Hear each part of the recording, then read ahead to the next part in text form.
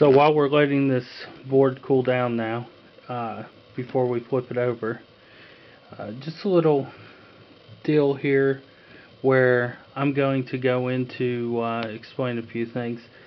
We have the board that we just worked on up here, and then we have a secondary board here. Now, this secondary board came from a computer store that's here locally to us in the North Georgia, Chattanooga area. And if you can't tell, it's actually a DV9000 board, but it doesn't have the discrete video on it. It has the Go 6150 chipset on it. But what you can tell is, if you look at it, the discoloration on this, and then the heat pattern up here, and then the actual damage to the jack. Now what we have, can't get into focus, but there's actually damage to that jack. Now when the reflow process is done correctly, you'll notice this black plastic up here, not even touched. Your heat and concentration is done on this chipset, and then this jack right here is undamaged. We'll just go for demonstration purposes. You have 3 individual parts here, and you can see those 3 individual parts. On this one you cannot. You see a cutout where it's damaged. With that being said, that's as much damage or heat related that you get is right here, where it causes the plastic to pull a little bit. This damage is actually from a hot air gun.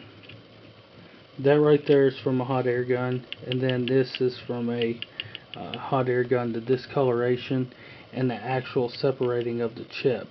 This is going to have to be taken off and reballed. You can tell no one did anything to this because the letters are still white right here. White letters, relatively good looking chipset. The green is still green here, where this is brown. That'll tell you that it was actually heated up. And you can't really tell in the video, but there's actually solder right here. Traces of solder being pulled. And those solder traces that are pulled, that means that these capacitors, these right here are capacitors, were actually blown off the board and blown off of here. But these are also capacitors right here.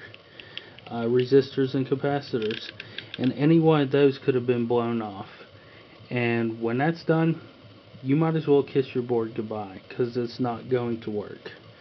You can't fix that unless you're going in there with a pair of tweezers and an overhead light, and you have capacitors and you're planning on doing it by hand or this, that, and other, because you wouldn't even know that it's gone once you start blowing them off.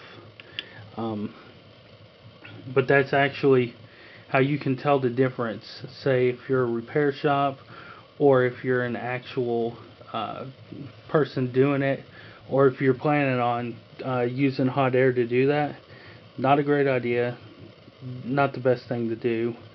I wouldn't do it personally, just for the simple fact of what happens. And this is how you can tell the difference.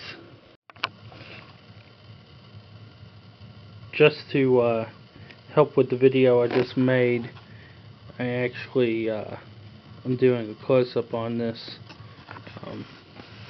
chipset. So if you can tell, hopefully I won't vibrate this too much, that's what I was talking about with the broken jack. And then the streaking here, you can see it coming off.